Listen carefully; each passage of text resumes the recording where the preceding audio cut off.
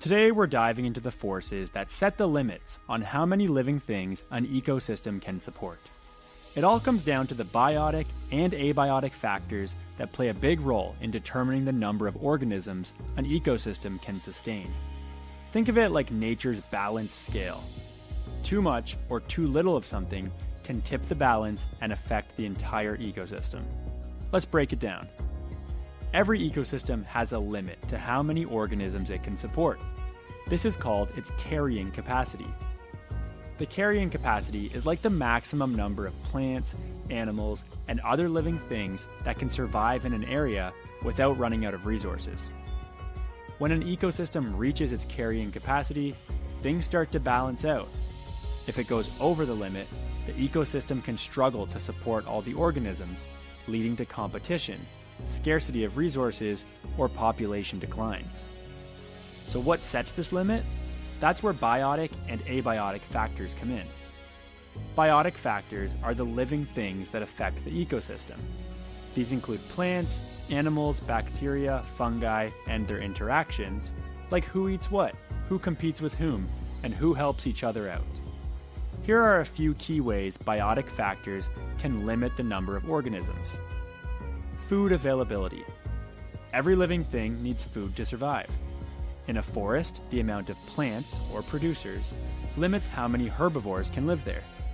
And if there aren't enough herbivores, carnivores, like wolves or foxes, will also struggle to find enough food. If food runs out, populations can shrink until balance is restored. Predation. Predators help keep populations in check. For example, if a rabbit population grows too large, predators like foxes will have plenty to eat and may increase in number. But as the fox population grows, they'll eventually reduce the number of rabbits, limiting the food available to themselves. Predation keeps populations from growing out of control. Competition. When organisms compete for the same resources, like food, water, or space, it can limit how many can survive. For example, two species of birds might compete for the same nesting spots in a forest. The stronger or more adaptable species might thrive, while the other struggles to survive. This competition can limit the population size of both species. Disease. Biotic factors also include diseases, which can spread quickly in crowded populations, causing a decline in numbers. A disease that affects one species can ripple through the food chain, affecting predators and prey alike. On the other side, abiotic factors are the non-living components of an ecosystem. These include things like sunlight, temperature, water, soil, and oxygen.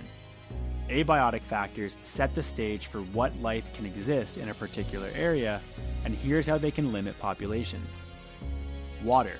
All living things need water to survive. In areas with limited water, like deserts, only a few species can live there. The plants and animals that do survive are specially adapted to handle drought. If water becomes even more scarce, the ecosystem can only sustain a smaller number of organisms.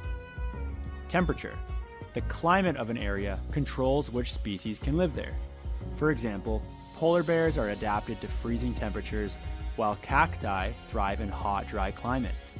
If the temperature becomes too extreme, either too hot or too cold, it limits the types and number of organisms that can survive.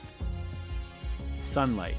Sunlight is a key abiotic factor because it's the energy source for plants. Without enough sunlight, plants can't grow, and that affects the entire food chain.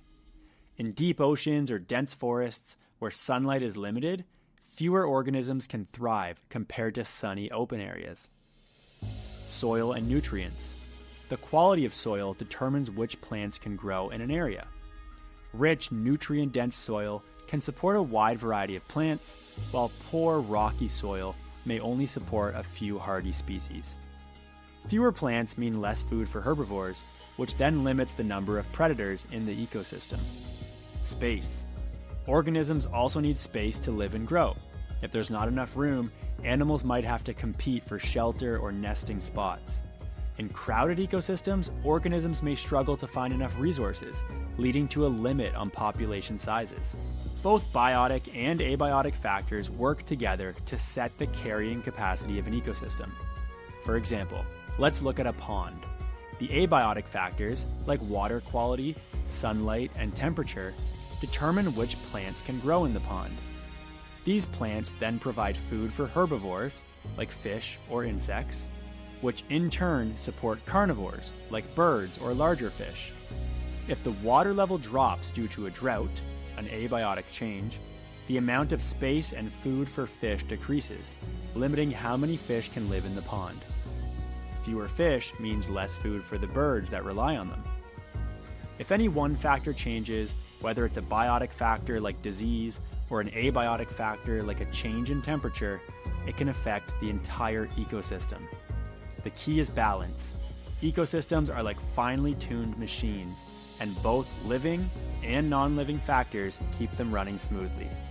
When something shifts too much, the number of organisms the ecosystem can support changes, and that can lead to population changes, migrations, or even extinctions.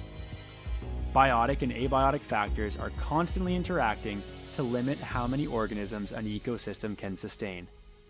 By keeping populations in check, these factors help maintain balance in the environment, ensuring that ecosystems stay healthy and functional. That's it for today's lesson. Next time you're out in nature, think about the balance between biotic and abiotic factors. They're the invisible forces working behind the scenes to keep ecosystems running smoothly.